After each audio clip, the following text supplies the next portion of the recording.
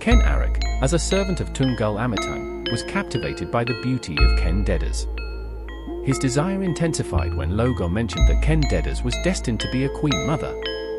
With firm resolve, he ordered a sacred dagger from Empu Gandring.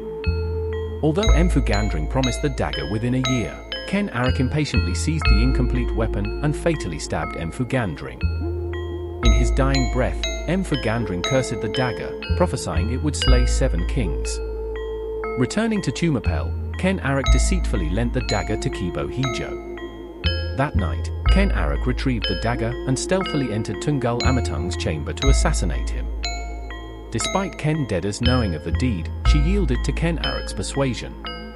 Ken Arok ascended as the ruler of Tumapel and married Ken Dedas, who bore a child from Tunggul Amitang named Anusapati.